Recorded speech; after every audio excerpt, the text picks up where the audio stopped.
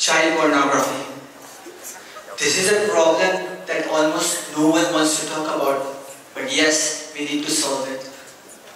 This issue is so toxic that it is affecting the people in this video, it is affecting the people watching these videos, and it is even affecting those who are trying to manually moderate these videos.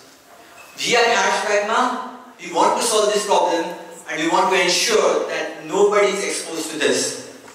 If you look at the statistics here, you can see that there has been an increasing trend in the number of such videos being uploaded every year. The most appalling thing is why are such videos being allowed to be uploaded in the first place? #, wants to put a stop to the uploading of such videos. In the incoming years, our aim is to make this count to 0.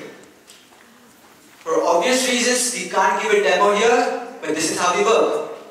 Every time a user uploads a video, we are going to go through each and every frame. And even if a single frame contains objectionable content, we are going to flag that video for moderation. This ensures two things. One is that no video is going to be made public even for a single moment without moderation. And the moderators need to look at only those few videos which have the highest chances of containing child pornography. At the same time, we want to ensure that the people who are responsible for this are held accountable. We are storing their locations, we are storing their IP address, we are storing their zip codes, we are storing their email address, which are to be further used for criminal investigations. Our solution has proven to be effective.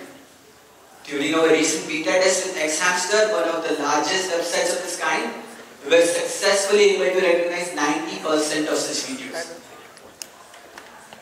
Looking at our efforts, we are currently being backed by non-profit organizations who are trying to keep the internet clean of such things. But are we there yet? If we truly want to solve this problem, we need to go after the 16 million porn videos out there. We need to go after the 30 million videos on the social networking websites. Right now, we are here, where due to our restricted resources, we can hardly process 200 videos a day. We want to get to this point where we can process 16 million videos, each up to 1 GB size. Hence, we require the resources. The resources to scale our solution, the resources to hire the necessary skills to make our solution even better. Hence, we are asking for the investment and thus the expertise. Talking about this topic today was particularly hard, but it doesn't change the fact that thousands of children across the globe are suffering because of this. We are #, we are working on this, and we look forward to working with you. Thank you.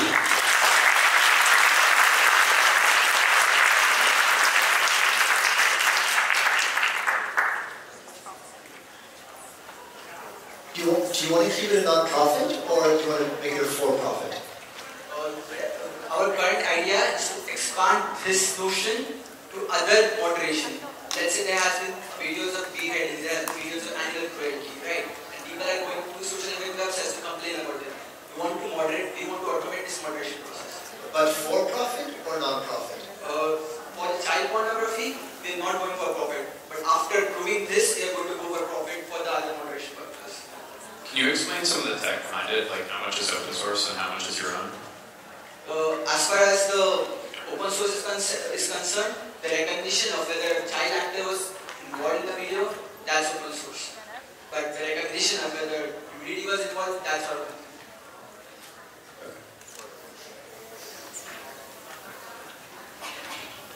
Thank you for talking about this and bringing it to people's attention. Can you talk a little bit about your current integrations and what processes like and the timeline? Can you repeat again? Integrating with customers and partners that you're working with, what does that process look like in timeline? Right. So basically, we are going to have an API, not a user-facing interface. Every time a user is going to upload a video, he is going to obviously have an email address associated with the website in order to upload that video. So every time he is uploading, the website is going to redirect that video to our API